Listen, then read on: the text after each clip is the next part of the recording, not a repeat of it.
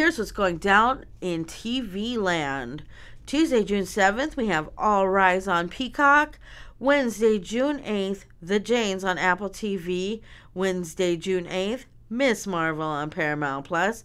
Wednesday, June 8th, Baby Fever on Netflix. Wednesday, June 8th, Hungry for Answers. Thursday, June 9th, Stand Out, an LGBTQ plus celebration on Netflix. Thursday, June 9th, Queer as Folk on Peacock. Finding Amelia on Disney Plus. Friday, June 9th, For All Mankind on Apple TV. Lovely Little Farm on Apple TV. Peaky Blinders on Netflix. First Kill on Netflix. Intimacy on Netflix. Fairfax on Prime Video. Saturday, June 11th, First Blood on A&E. Panic 911 on A&E. Sunday, June 12th, Evil on Paramount Plus. Dark Winds on AMC Plus. June 12th, the 75th Annual Tony Awards on CBS. The Booze, the Bets, and the Sex That Built America on the History Channel. See, that sounds like a fun show. I'm trying to find out about the booze. I'm just saying. Becoming Elizabeth on Stars. Pete Davidson presents Best Friends on Netflix. Charlie's Chloroform City, Mighty Movie Adventure on Netflix. On Monday, June 13th, The Great Give Back with Melissa McCarthy and Jenna Perusic on HGTV. I don't know. Do you guys like watching the shows where people just give charity out, or the YouTube videos where people walk around giving homeless people stuff?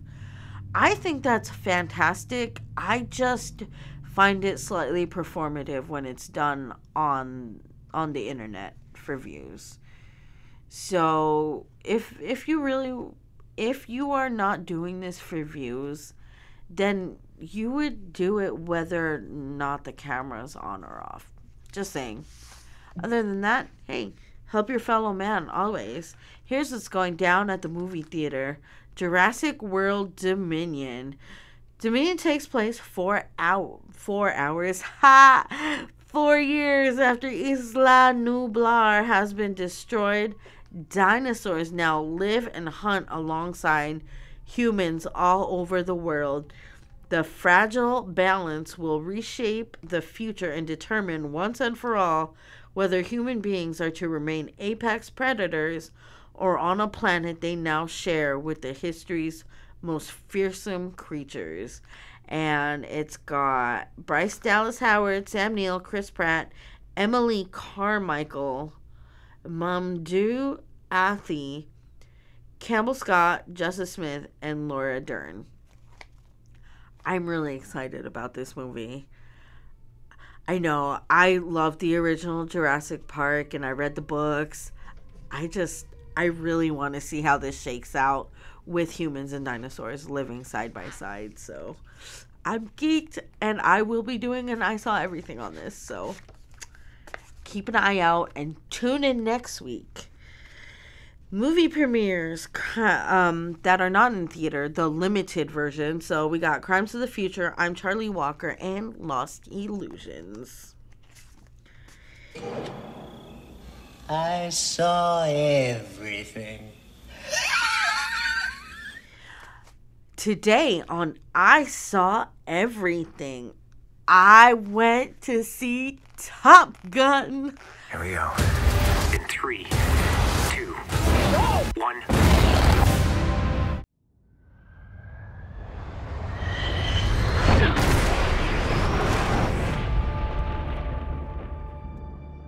What do we have here? Yeah, here I thought we were special. Fellas, this here's Bagman. Hangman. Whatever. What the hell kind of mission is this?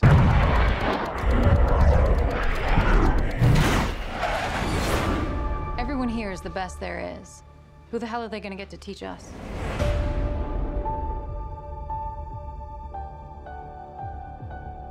Captain Pete Maverick Mitchell.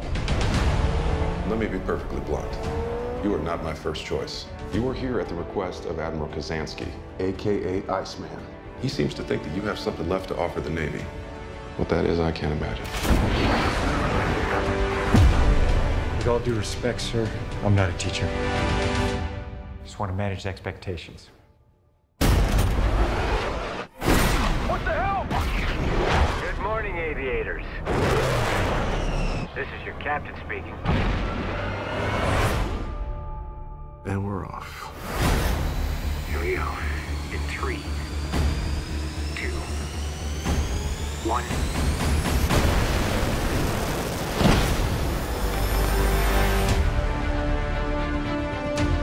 We're going into combat on a level no living pilot's ever seen. Not even him. You think up there you're dead. Believe me.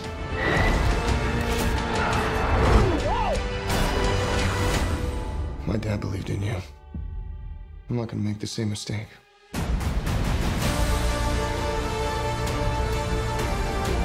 Someone's not coming back from this. Those are your pilots. Anything happens to them. Smoke in the air! You will never forgive yourself. No turning back now. Come on!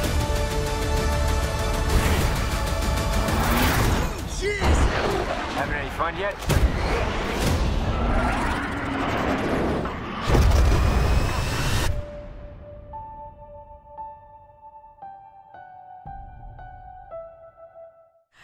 I'm so excited. Okay, so I really enjoyed this movie. We walked in and I thought for sure it was going to be crowded. This movie has been doing record numbers in the box office. I think it made $160 million. The first week, the second week, I think it made like maybe 20% less, something like that. Basically, I was listening to the radio and the guy on the radio said that the only other movie to have done these numbers on the second week at the box office was Shrek 2. So, and I'm not surprised because, listen, Gen X, Xennials, we're everywhere. We're everywhere. All y'all younger generations, it's just a copy of us. We know. But we got money and we will spend money on our nostalgia. So we all went to the movies 2 weeks in a row. And here's what happened on Top Gun Maverick. Spoiler alert, you've been alerted to the spoils. So we open up and Maverick is test piloting an airplane and trying to get it to go Mach 10. Of course, he not only gets it to go Mach 10, he gets it to go like Mach 10.5 or something. And he lands the plane and then he gets a phone call saying, well, he gets in trouble, but then he gets a phone call that he has to go back to Top Gun school to train the best pilots to have ever graduated out of Top Gun, to train them on a top secret mission. And who's in this group of pilots? None other than Goose's kid, Rooster. This fills in a plot hole for me because after the first Top Gun, I always asked, why wasn't the family pissed at Maverick? See, I would have been mad. Even if it's not his fault, the military determined that it's not his fault. I personally would have felt some type of way that my husband went flying with this pilot who's responsible for his life, and my husband managed to eject into a canopy and die. It's not reasonable, but I would have the unreasonable anger, and I would feel like Maverick killed my husband.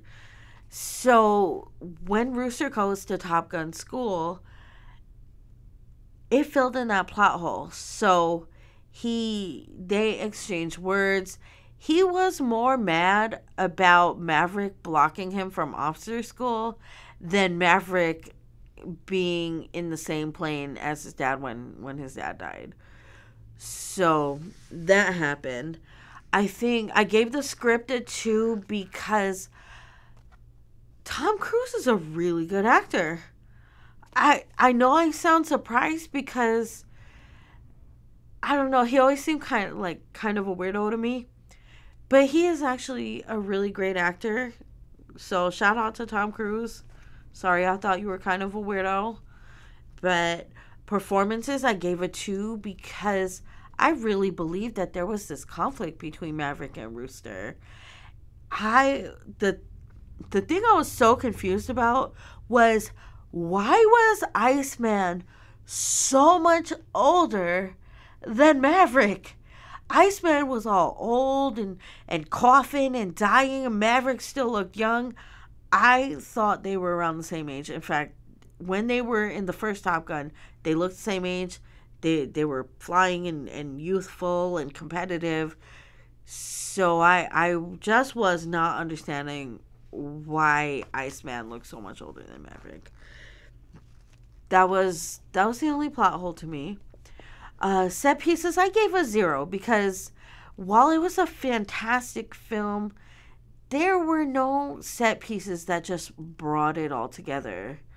The real breakout star in this film was the cinematography. So they were able to get cameras directly into the cockpit of these airplanes so you can see everything happening while the pilots were in the airplane, which was absolutely fantastic. So all in all, this movie gets an, I want to say, 8 impossible missions out of 10 for Top Gun Maverick. Definitely check it out for yourself. It was a really great movie, and I thoroughly enjoyed myself. Keep it locked. After the promo, we're going to talk about what's really going down in the PM.